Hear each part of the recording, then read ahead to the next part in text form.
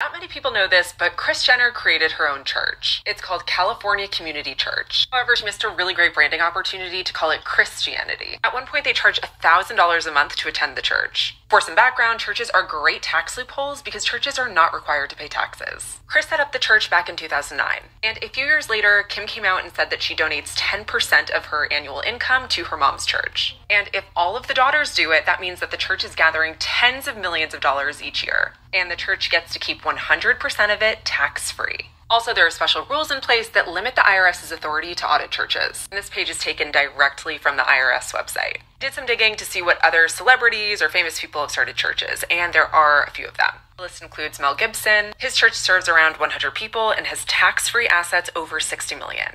So not only do these billionaires and millionaires get to lower their tax status by giving money away through philanthropy so they can lower their taxable income, but also they can own the actual organization itself so they can just have tax-free money out the wazoo in their own private little churches.